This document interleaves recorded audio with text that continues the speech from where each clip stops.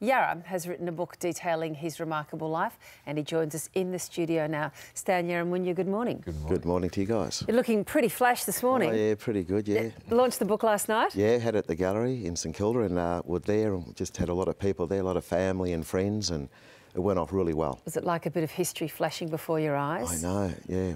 When people read the book to me, because I don't read, so people read it to me, and I think to myself, geez, I've done a lot of things in that time. And it's a bit of a rollercoaster ride too. You covered good. Lots of ground now, mixing with the A-list last night. It's a long way from the knock and tumble Fitzroy pubs you write about. You hung around with your dad there. Take us through those troubled years. In the Champion Hotel, the builders, the Robber Roy. I'd be in the pub there and uncles would be playing pool and the sailors would walk in and then my dad would say to me, put your hands up, son, and I'd put my hands up, I'd be hitting the sailors' hands, and while I'm doing that my dad's going for his pocket and taking his wallet out, and then we'll be off and we'd leave Melbourne and go up to Sydney, and we'll be in Redfern, from Redfern up to Adelaide, Whitmore Square, and all these sort of places. Just kept moving around all the time. That was the environment I grew up in, with a father that had a problem with alcohol. Yeah, that was... It's a tricky thing going back over that history personally, isn't it? Because you can easily tell it as a humorous and funny tale, and no doubt there were moments of humour along the way. But that's a rough way for a kid to grow up. Yeah, it is, but I didn't know any better, so that was my journey. I never went to school, so that was my school by learning of watching men in pubs, the way they carried on and the way they done their thing. But I learned a lot of loyalty and respect and stuff like that. And it wasn't long before you were overtaken by your own personal demons. You became an alcoholic. You had a serious problem with the drink. What was your rock bottom, Stan? Well, I was a binge drinker, so I'd drink on a Friday and a Saturday, and I'd trying to get well by Sunday to go to work on the Monday. And I just kept doing this for a long time. I got to the point where I got sick and tired of being sick and tired. I was on the corner of Holland Victoria Street.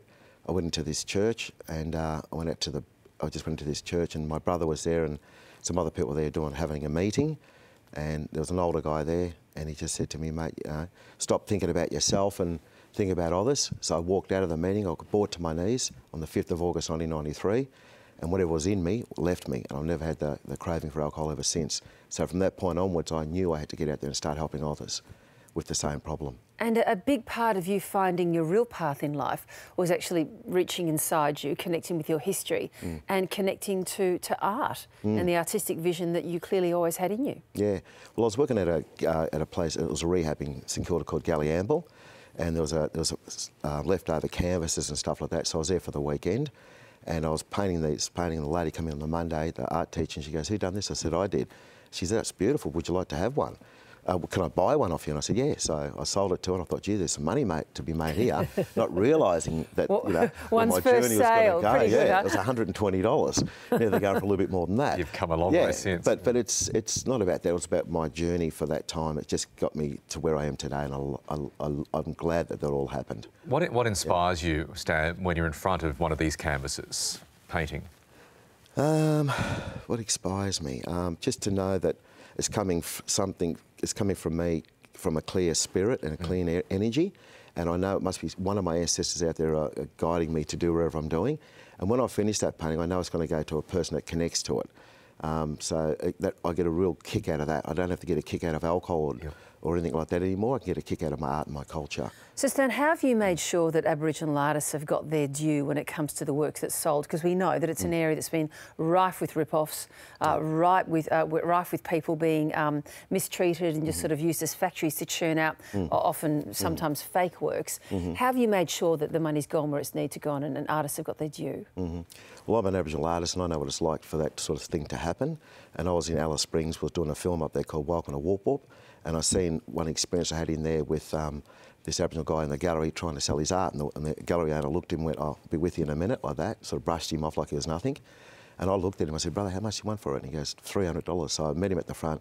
I bought it off him for $300. I said, one day, brother, I'll come back and I'll buy all your art up here. And I did, and I've continued to do that. It's an Aboriginal-owned gallery, and and it's run by an Aboriginal people, like our own people. But I just like to be the front man of Aboriginal art, to get it out there to the wider community. So when I'm explaining it to people and they connect to it, that's where I'm getting my buzz from that from doing that. Yeah. What's the market like for Aboriginal art at the moment, Stan? It's been pretty good for me. I've been doing it for over 25 years, and in the last 10 years, more Australian people buy Aboriginal art than anyone else in the world. Right. Yeah, and but it used to be more people from overseas? Mostly overseas. It used to be like America and Germany, places like that, and Italy. But now it's the Australian people that are buying it. And today I just want to let people know, the viewers, that I'm very proud to be an Australian, because it's you guys that are embracing your culture as well. And that's why we've got the NAIDOC and NAIDOC Week, and with Sir Doug Nicholson with the footy, and all that sort of stuff. And with Kevin Shetty, what he does, and all that. All those people are putting it all in. Even what you guys are doing today, talking about what we're with this book and everything, is getting it out there to the wider community, and hopefully that the people read it and get something from it. A big issue that's being talked about, of course, is the dismissal by the Prime Minister of the Uluru Statement from the Heart, which was to be a real declaration and recognition of Indigenous Australia in our Parliament, in our Constitution. What do you think should happen in terms of true reconciliation being achieved in this country? How would you like to see that turn out? The way it'll turn out, we're going to teach it for our children, and then the next generations will just keep coming up, and then they're going to start wanting to, Australian culture is the oldest living culture in the world, and if you're an Australian, you're born in this country, why wouldn't you want to learn about your own culture in your own country? It's a multicultural country now anyway. It's not black and white anymore. We've got all sorts of people here now, and that's what I love about this country. And the people that are coming in now, they're coming with other cultures as well, so we're sharing it together. And with the governments that are out there doing whatever they're doing right now, should just sit down with a few Aboriginal people and just have a bit of a yarn around a campfire, get rid of the tables and the suits and the ties, take your shoes off, put your thongs on and your shorts on, and and just sit there and have a yarn, have a proper yarn, because the younger people are watching us. We're meant to be the adults and meant to be the people that are leading the way, and I think some of the people that are doing it now, they're not doing it the right way. We need to just move around and do it together.